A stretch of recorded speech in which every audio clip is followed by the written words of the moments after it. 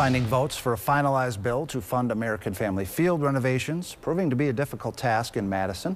CBS 58's Emilee Fannon, WisPolitics editor J.R. Ross discussed that and more in tonight's Capital Connection.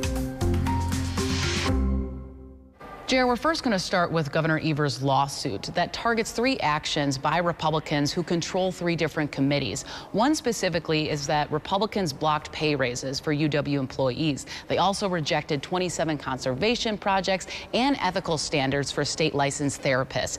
Now, looking at this suit, Evers argues that it was unconstitutional for Republican lawmakers to reject all of these items. But when you look at the nuts and bolts, there are some, immediate ramifications that this lawsuit could have if Evers is successful, but it could also have much broader impact on state government. Well, in the immediate term, any hope of a legislative fix or solution to the pay raise issue for UW employees is probably on hold.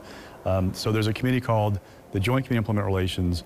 Once a pay raise is approved in the budget and funded, it goes to that committee called Joker for implementation, essentially. The Evers administration submits a plan, we're supposed to vote on it. Joker has refused to act on the UW pay raise proposal. Now, Robin Vos, the Assembly Speaker, co-chairs that committee, has said he'll do the pay raises if UW either cuts diversity, equity, inclusion positions or gives back authority to the legislature to create or cut jobs within the system.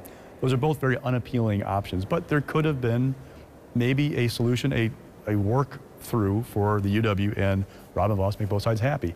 That's not going to happen now, because as long as that suit is pending, Republicans are not going to approve a pay raise because it looks like they're afraid of losing the lawsuit. So that's on hold. Then let's talk about if Evers wins, which could be months from now, if not longer. Well, the stewardship program, talk about those projects. If the Joint Finance Committee, the Budget Committee for Legislature, does not have approval, final approval of projects, you could see lawmakers, Republicans say, we're going to kill the program, period.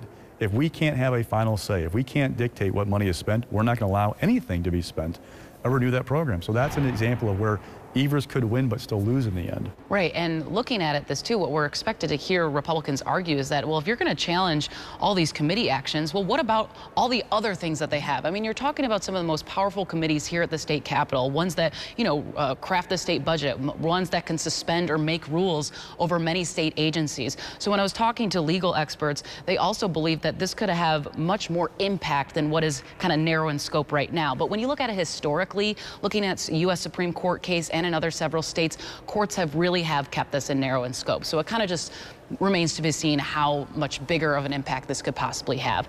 Also this week, Assembly Speaker Robin Vos went ahead to advance articles of impeachment against Megan Wolfe, who is the state's top election official. But just a few days prior, there was a group that spent tens of thousands of dollars in ads that were airing in the Milwaukee market and on radio that targeted Vos for not doing this. So the timing is a little off here, but again, this is the same group that has constantly kind of picked at Vos for not doing enough to overturn the 2020 election and kind of these conspiracy theorists that have put pressure on him. Yeah, this group is saying they're going to spend $100,000 a week until Robin Vos either gets a vote on the articles of impeachment or is recalled or primaried. Now, if you do the math between now and the primary in August of 2024, you have to spend $4 million plus. The people I talk to don't think these guys are going to raise $4 million to do it. Now, they got a 6-figure ad buy, which surprised some people, but that's not a realistic threat. And people are kind of like trying to figure out what's next. Remember, there was a judge's order in the whole effort to fire Megan Wolfe saying, you cannot remove her legislature while this suit is pending. You can't go through a committee and appoint an interim. The vote by the Senate to remove her doesn't count essentially while we're doing the merits.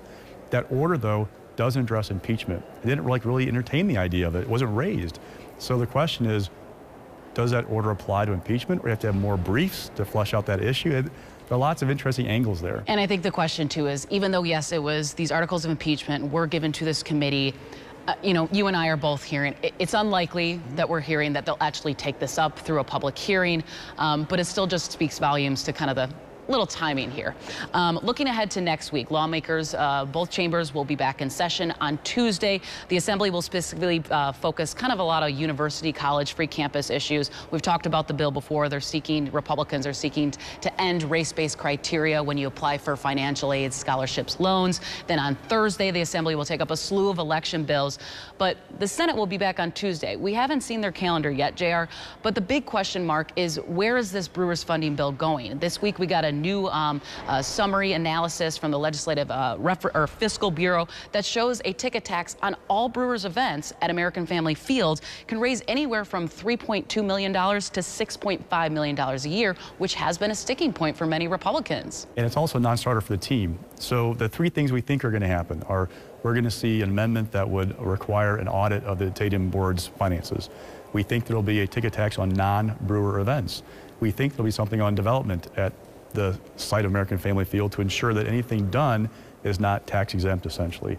The question is, how many Republican votes does that get you? And how many Dem votes do you need to get the bill across the finish line? It is clear from Devin LeMahieu, the Senate Majority Leader, he does not have the GOP votes to pass this bill on his own.